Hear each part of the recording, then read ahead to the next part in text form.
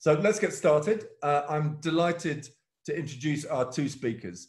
Naresh Ramchandani, who's a partner at Pentagram. He's founder of Do the Green Thing. He actually did found, further back in his career, 2 advertising agencies. He's also a trustee of D&AD. And Naresh will be taking the side of generalists. And we also have, I'm delighted to welcome Kat O'Neill. Kat is an award-winning editorial illustrator based in Edinburgh, and she will be exploring the specialist angle. So without further ado, Kat, why don't you get us started? Over to you. Well, it seems I'm a bit of the underdog here, looking at that poll.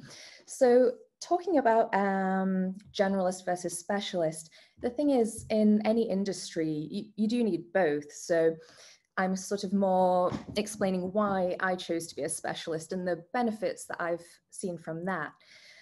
When you're deciding between the two, you're really kind of looking between breadth, having a really wide range of knowledge, or depth, having a really specific understanding of something. And I went for that one. So I'm going to talk you through a little bit of why I went that way. I'm just going to share my screen with you to show you a little bit of what I mean. So when I first went to art school, first you make the decision of you're going to go into art and design, and that's a pretty general field, as we all know. And most of you will probably have done a foundation year, so you'll be trying different specialisms within that year. For the sake of this, we're going to talk about viscoms, so that's illustration, graphic design, photography, film and TV, animation. Now, a lot of people find they really thrive in this environment, getting to try all of these different things.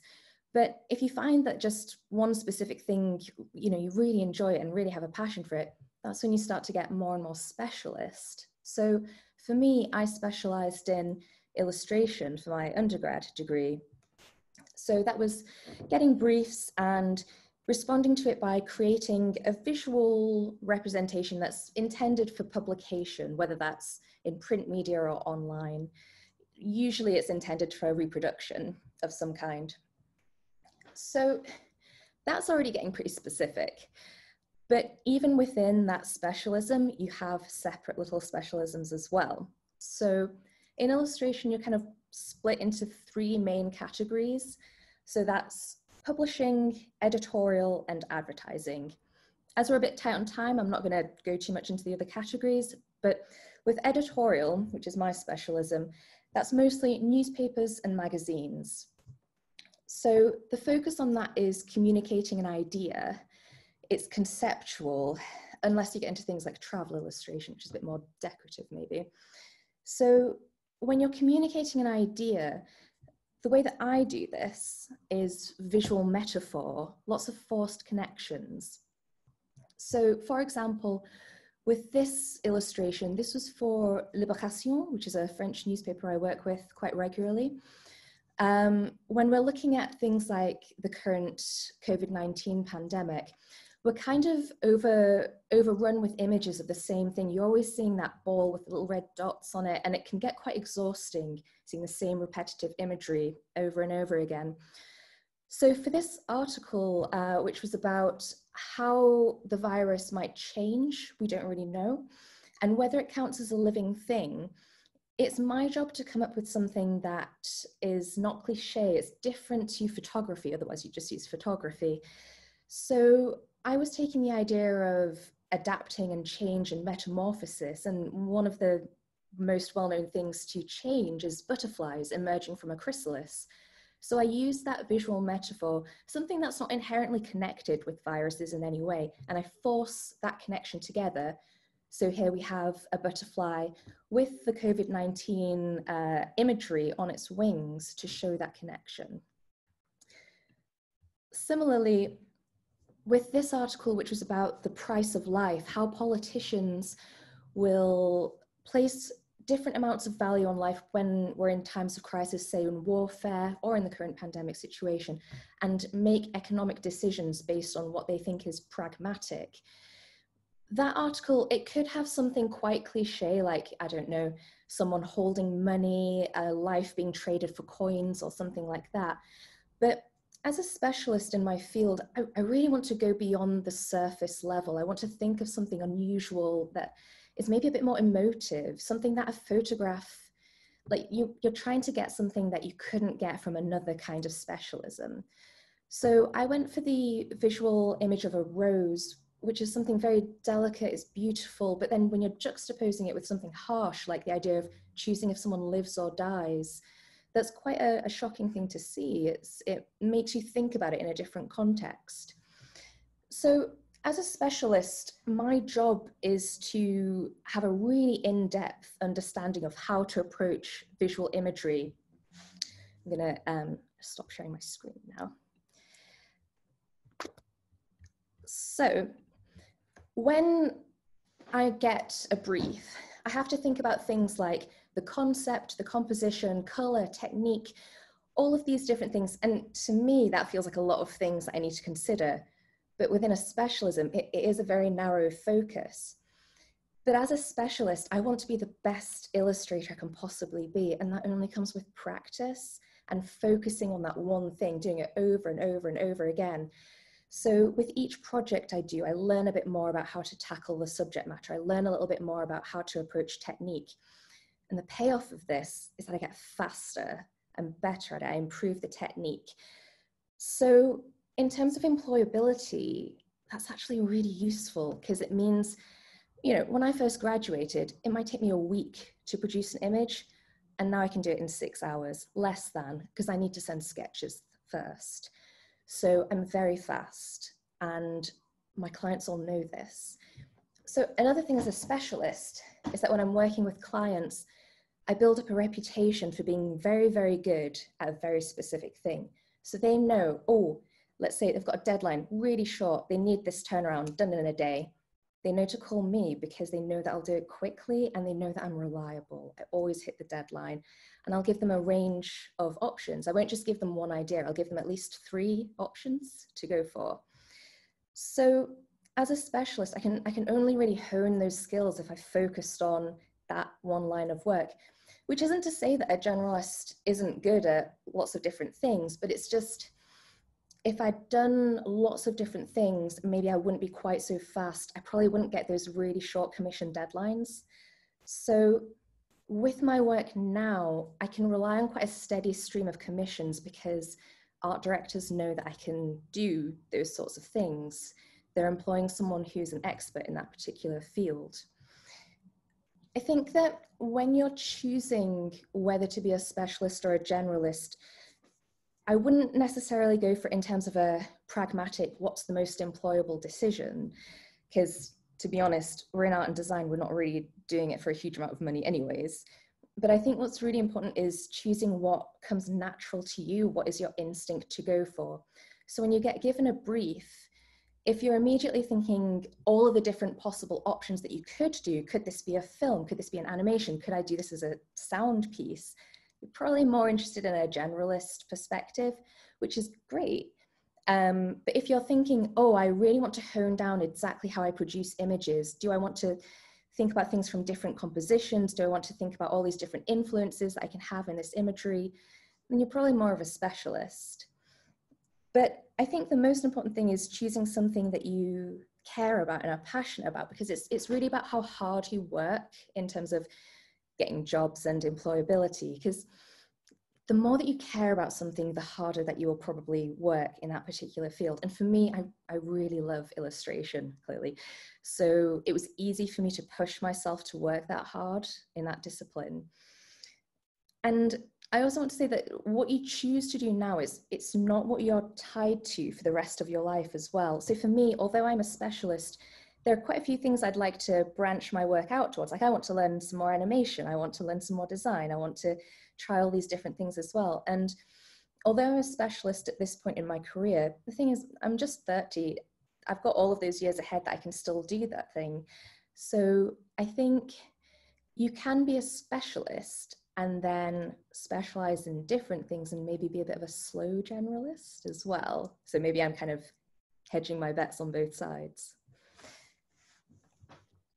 Kat, thank you very much. You slightly, I'm very compelling.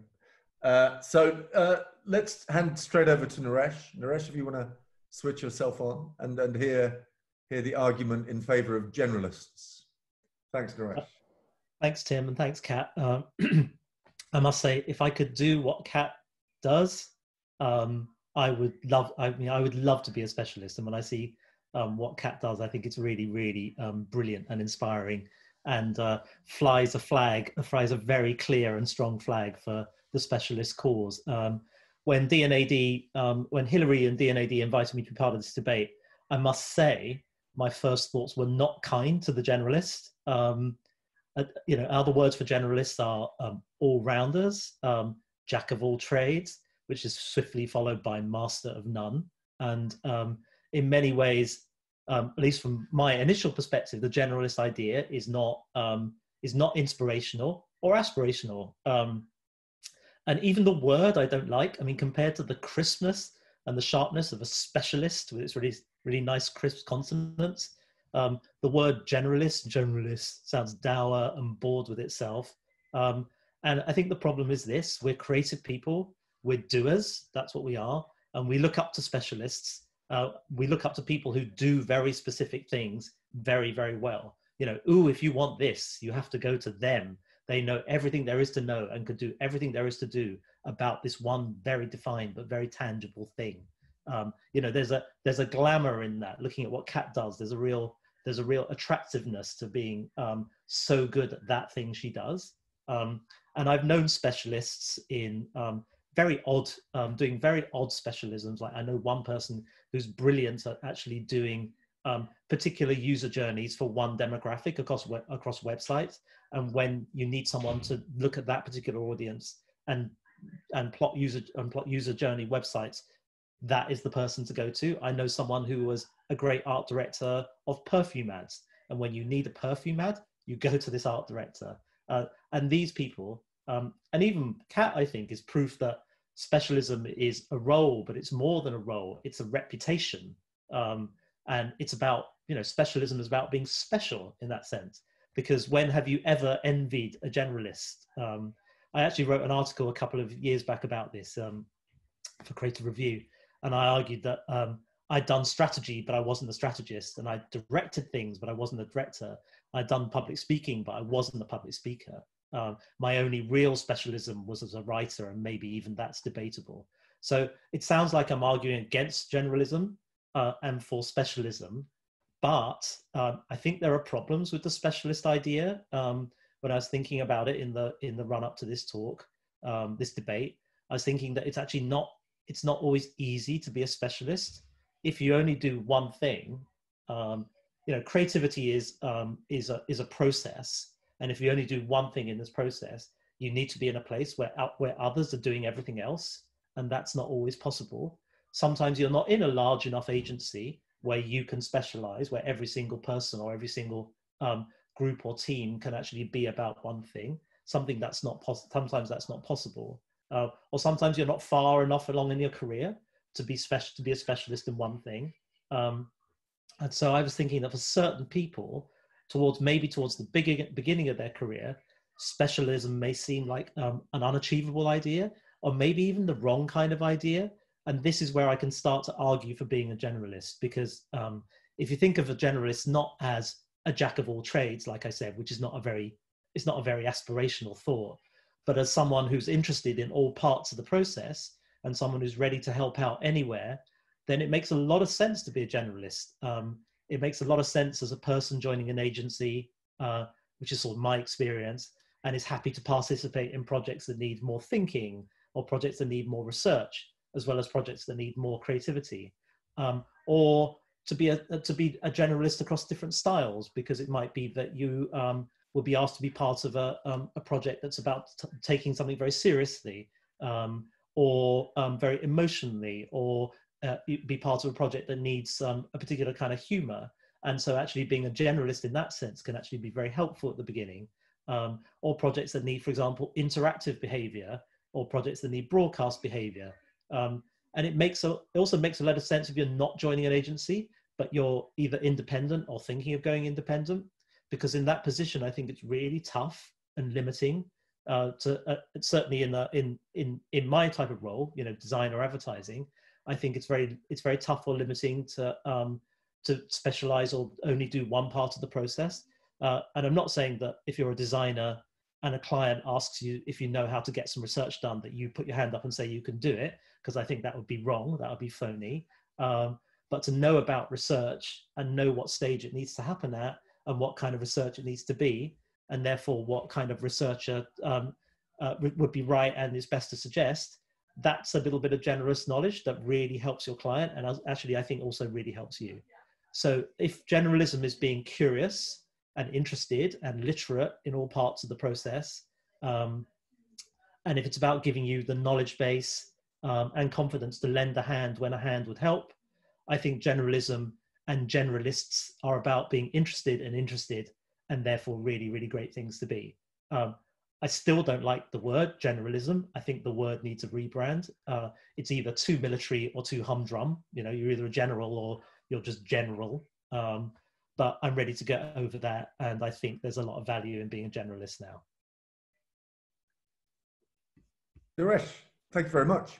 That was succinct. I suspect we might be coming to a place where you agree with each other. But I just want to put something to both of you. Kat, maybe you first. Is part of this about how far any individual is from the actual creative coalface, by which I mean, in your case, Kat, putting an actual pen to paper and creating an image? I mean, is specialism sort of more important, more attractive as you get down to the actual doing, the actual, you know, practice of creativity? Does that chime with you at all, Kat? Is that? I think as a specialist, I certainly have a lot of freedom to really just focus on making images and not have to. So as Naresh was saying, that as a generalist, maybe we can think of a different term for that. You are having to think about all of the different stages of a process, which on the one hand can be very liberating because you have lots of different things that you can be involved in, but on the other hand can also be quite tiring because, for example, as an illustrator, I never really have to think about production. I never have to think about, oh, I have to take things to the printer and get the run of whatever done and what kind of paper is everything going to be done on. It's just really not anything I have to worry about. Yeah.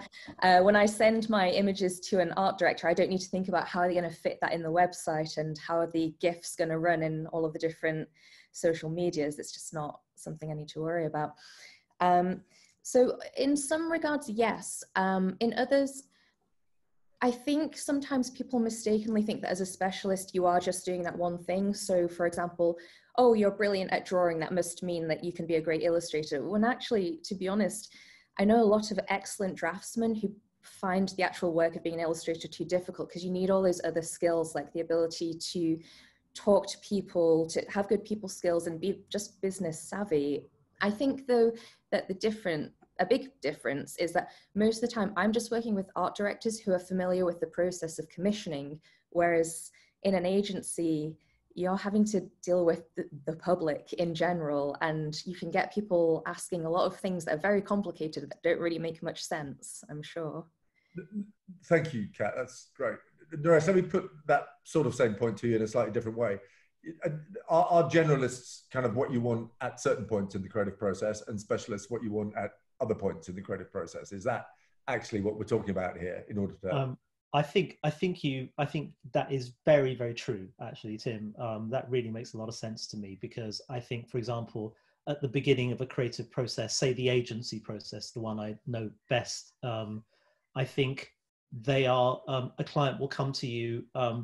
I mean, some clients will come to you because you are the agency who operates in pharma and they need absolute pharma literacy, and anything other than that will be a waste of time. But generally, what happens is the opposite. You get clients who come in who need an agency to think a little bit outside their sector, you know, to bring wisdom from observations of other types of clients and bring them to your business so that you're the first to actually benefit from those. So I think actually there's a virtue to a broader set of experiences, and you could call that generalism. And then I really agree with you that I think the further you go towards execution, what generally happens is the pressure goes up, and clients, you know, while we can think while we often think that it's great that clients, the best clients want to be really brave, I think every client wants to be safe. That's why they're paying large fees to agencies. They want to be sure of a result. And I think as you get closer to execution and you want something to be excellently executed, you feel it's a better bet to bet on a specialist, isn't it, than a generalist. So I think you're right. As you go down the process, you turn more to specialism. As you sort of go progress down that development funnel. Yeah. So Matt, if you're one of those wonderfully fortunate people who makes money out of the thing they love, which is the kind of dream state. If I'm sort of want to get here to a question, which is, can you be a serial specialist? Can you specialize in one thing like illustration at the moment? What would your second passion be, Kat? If you were forbidden from ever illustrating again, what would you turn to? Well, on a complete tangent, I love podcasts, so I'd love to get into talk radio. But in a creative field, yeah, because although I specialize in terms of work, I find it's quite important to have other creative outlets, so that don't have the pressure of it being a commission. So I actually quite like bookbinding, for example. So I actually have an example just here. Sorry for sirens in the background. Clearly Edinburgh is a very harsh place. It was my husband's 30th, and I bookbound him this, and it was one of those skills that we did in art school that I always really loved. And I think it's really important as a creative to keep other skills sharp, just have other creative outlets as well. Quite. Naresh, you are multi-talented. I know that because I've known you for quite a long time. What if you could rank your sort of specialist skills in order of priority, what would they be? You said you were a writer, obviously, and a very brilliant one, if I may say so. What are your other? What would you specialize in if you couldn't write again, for instance? Well, I think that's very kind of you to say. I'm a jobbing writer. I can force a bit of writing to come out good if I spend long enough at it. There are people on my team who are I'm just enviably fluent. So if you went for my specialism within what I do, I'd say my specialism's probably short form writing. It's probably things like naming or copywriting headlines or end lines, or that sort of promotional messaging stuff. I think that's probably my specialism. If you want a specialism within that, I think I'm very good at knowing when to use a semicolon. But that may have limited application, I think. I think broader than that, I think it would be things that where language has, plays a part. So it's helping either us to do the green thing or Pentagram write points of view, pieces in the design press or broader pieces about environmentalism or points of view about the creative industry. That's the sort of the broader set. And then beyond that, I suppose beyond that, I'm not sure how commercial the projects get, but it's really great to kind of keep my, so I suppose sharpen or take chances on writing that aren't necessarily things that help my reputation or work, but they are things that keep me fresh and keep me thinking about writing. So for example, I wrote an album, and then learning how to write lyrics. I wrote an album as a ridiculous personal project, and learning how to write lyrics is very, very different from learning how to write prose or sales copy. But it's such a brilliant piece of learning, and it sharpens my day job.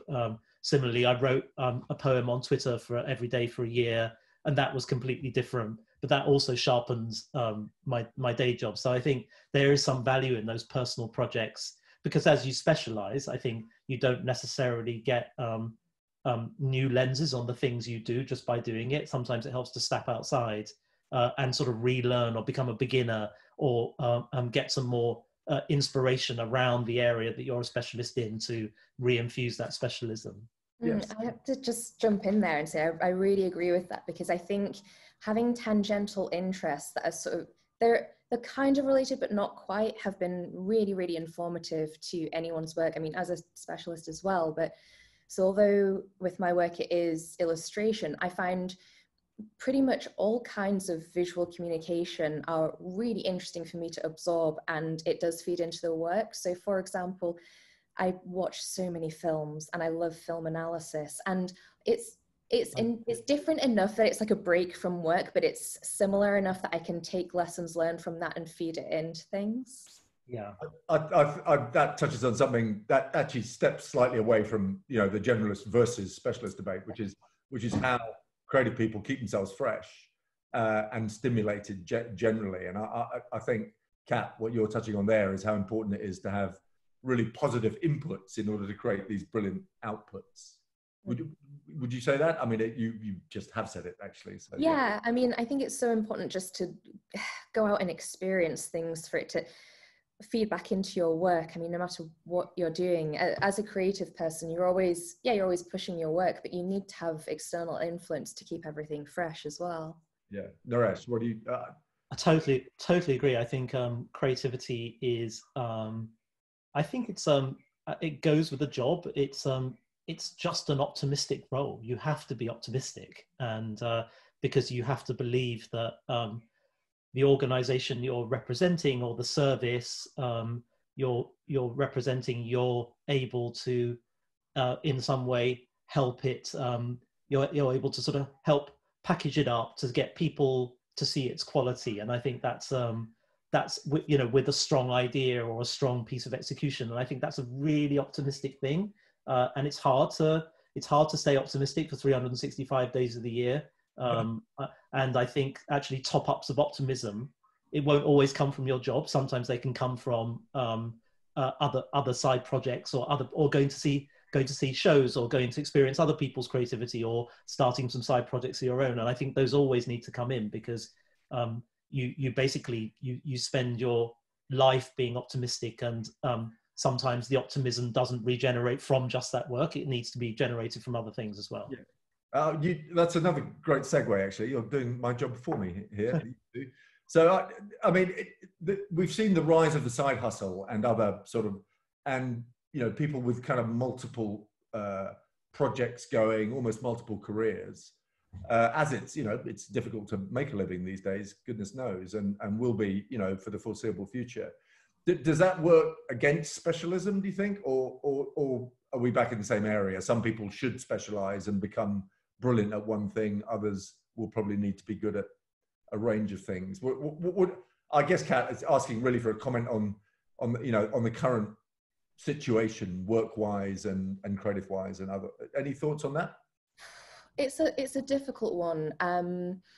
Certainly, when I first started out, I had a lot of part-time jobs. I did a lot of teaching, which I really enjoyed. But there did come a point where it takes a lot of patience. And I think as a graduate, and even now, you're so pumped up to like do the thing, and you're like, yeah, I've trained for 4 years and I want to do the thing, but then you kind of need to pay your dues a little bit.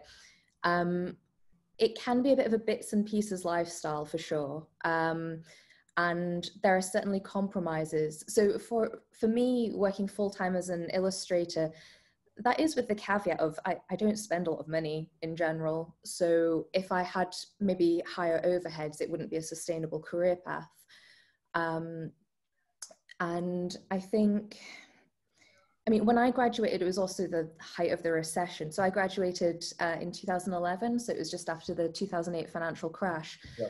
So I really do feel for students who are graduating right now. But I also think like you can do it. Like the world needs art and design. It's always going to need it. So, and there's no reason why it can't be you. You just need to sort of fight pretty hard for it, I think. You do, which is obviously the reason D&AD exists. Well, pretty much the main reason. Naresh, do you, I mean, again, stepping aside from the debate a bit, do you have any thoughts on people starting out now, of whom many will be watching this? Yeah. We're going to take some questions from them a bit later. So, absolutely. I think, and I think it sort of, my view of it does really go to the specialist and generalist debate. This is just my view, but the thing I was talking about in my introduction about being interesting and interested, I think there's I mean, I always think, let me see, I'm not going to answer this very well. Every time we get a project, my team, our team at Pentagram, every time we get a project, I just think we're really, really lucky. You know, clients are trusting us with their business. You know, it's their neck on the line, and they're trusting us to actually make their business work, or help their reputation. And I just think you've always got to, every opportunity is a big opportunity, and you're very lucky to get it. And so what I guess I'm saying is, the reason I started thinking more positively about the generalist idea is about thinking more positively, which I always do, about people who are interested in every single element or every single opportunity. For me, just never really having a specialism like Kat, it would be a big bet, and maybe not a great bet, to say I am about this thing, I am going to go at it until I get it. I suppose I'm more, I think if I was starting out now, I'd probably be more in the position of thinking I will just try it and help anywhere I can, and try as many things as I can until the thing that feels right for me and I feel right for becomes apparent. And so I think just having a little bit of sort of elasticity of the things you're prepared to do, and that's, I think, goes for someone starting out now, as well as, for example, my team. We're open to all opportunities apart from ones that are non-sustainable. Yeah. You know, I think is a really, really good thing, and staying sort of flexible and open-minded and humble and thankful for every opportunity, and trying to make the most of it, I think is the right attitude anyway. But I would say now even more so. Yeah, I mean, there is this idea, isn't there, which has been around for a long time, of T-shaped people, T-shaped creatives who have a deep specialism but a basic knowledge of related disciplines, and who can sort of bring, you know, other disciplines to bear on their specialism, I guess. Yeah. I mean, I'm going to ask Kat about this. I mean, there was an old professional golfer called Gary Player who once famously said, the more I practice, the luckier I get. And that's a sort of version of Malcolm Gladwell's thing, which is, you know, it takes 10,000 hours of practice before you can master a craft. How many hours have you actually put in, Kat, do you reckon? God, that's a question. It will be thousands, won't it, though? Obviously.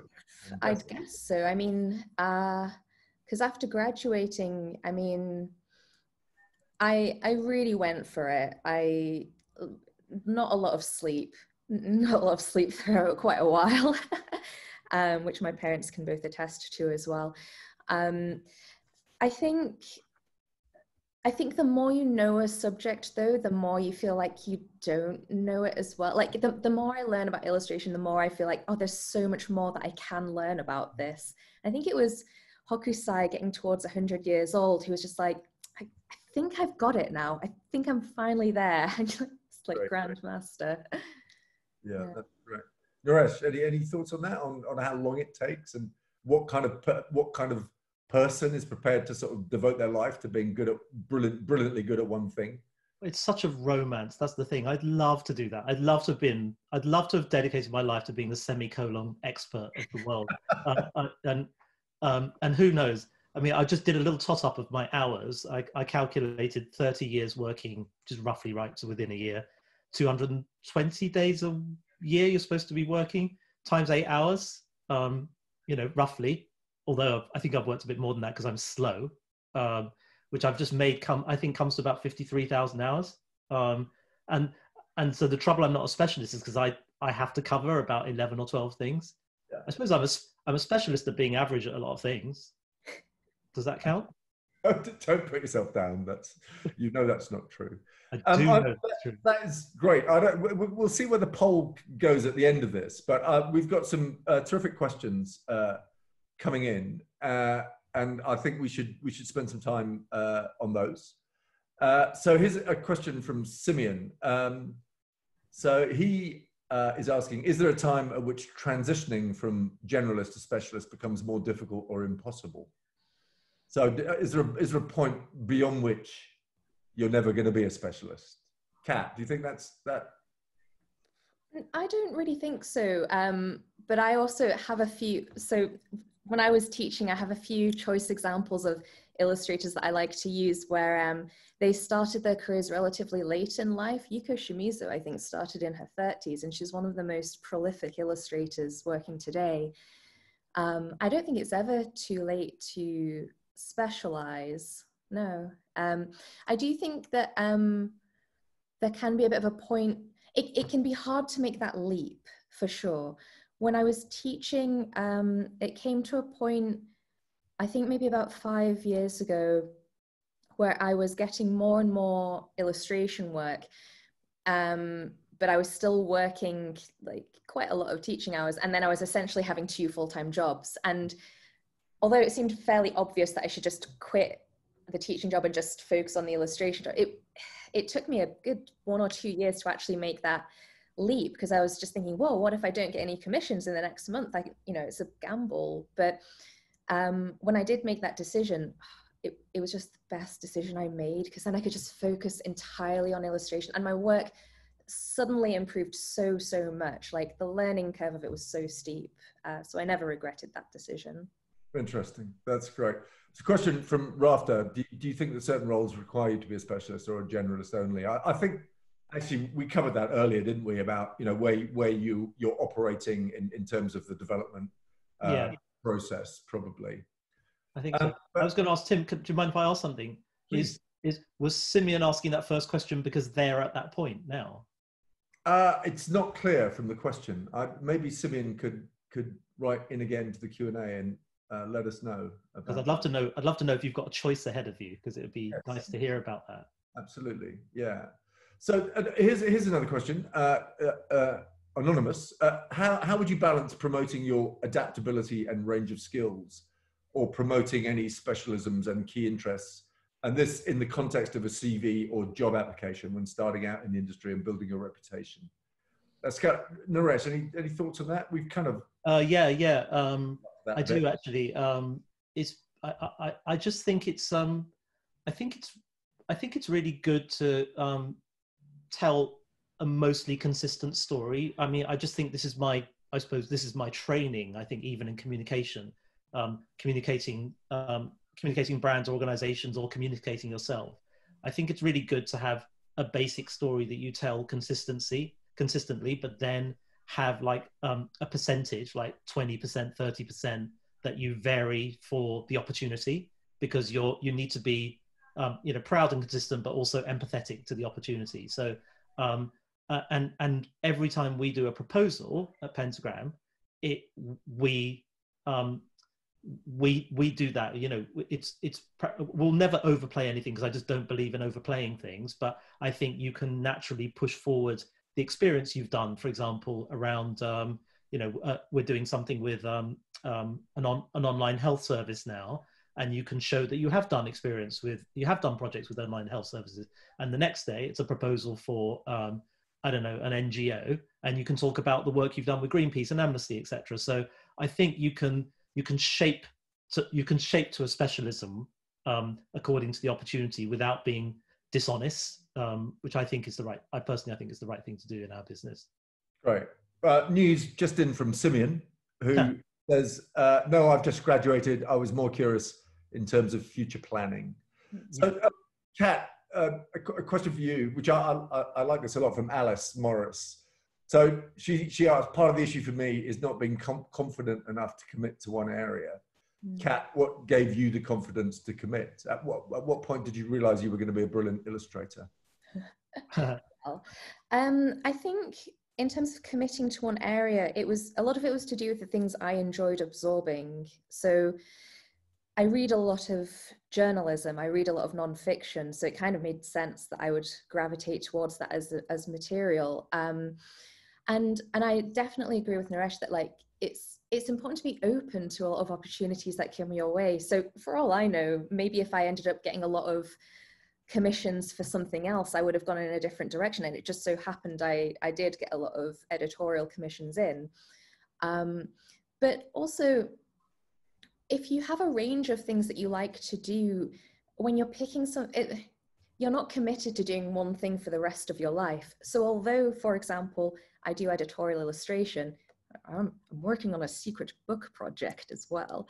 So I also have other things that I will be doing on the back burner, and I might not be committing 100% of my time to it, but your path as a creative, it's not linear. And thinking about what's interesting with Simeon saying I've just graduated and thinking about future planning, because when I first graduated, I'm not sure I could have really predicted where I would be in 10 years' time. So that's why I really think it's important to go with what you're passionate with at that moment. Like, what do you really feel drawn to?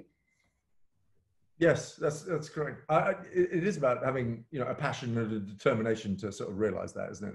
So a question from Vandita, and this for you, Naresh, initially. So very simple. Do you think copywriters need to be or tend to be generalists? Yeah, it's a really good question. Sorry, I'm reading the questions as well because Rebecca's asked a similar question in a way, or it's got the same answer, I think, about she's asking whether for her first job, should she build the portfolio as a specialist or a generalist? Yeah. And if I can answer both those questions, I'll give my version of the answer of both those questions. I'm not sure if there'll be a satisfying answer, but I think it's really important to find your style and communicate and apply that style, apply that method to whatever job, and show that it can apply to a broad range of applications. So what I mean by that is whether you're say, for example, let's take something like being funny or being stylish, right? So two different approaches to creativity, and I'm being really, really simplistic.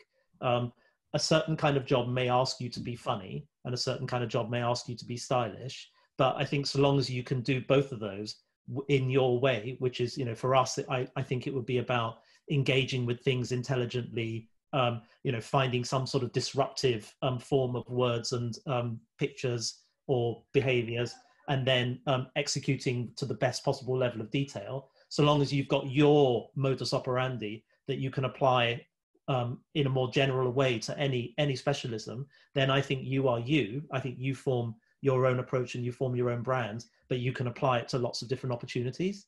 And I think that's right. That's true for being a copywriter or for actually being a designer or an art director. I think you've got to have your own way that comes through your work, but that should be a way that can actually be, in a way, generalist neutral. Very interesting. Just stepping away from the actual debate for a second, because a lot of the people watching will be sort of starting out on their careers. And so Betty Guerra has asked, what's your advice for creatives who are being made redundant due to the pandemic? And I'd add, actually, creatives who are just graduating and looking for work in the industry. Should they rethink their specialisms or take on a more generic role? Kat, any thoughts on that at all? Tough out there. That's a really tough question. I think, so as I mentioned, when I first graduated, it was also the financial crash. And I found that I had to, find different areas, different ways that I could fund doing the thing that I wanted to do, which is where I actually got quite good at writing grant applications. And that was when I first appreciated doing all those essays in university. It was like, that actually makes you quite good at writing grant applications. So I got used to writing proposals to places like Arts Council England, Creative Scotland, all of those. And considering that the government has just made a promise to give a huge amount of their budget to the arts and culture sector, it wouldn't surprise me if institutions like Arts Council England will be putting forward new grants sort of aimed towards creatives who have suffered from the pandemic. I mean, quite a few, I know that Creative Scotland and Society of Authors have released grants to illustrators for sure, to support them during this time.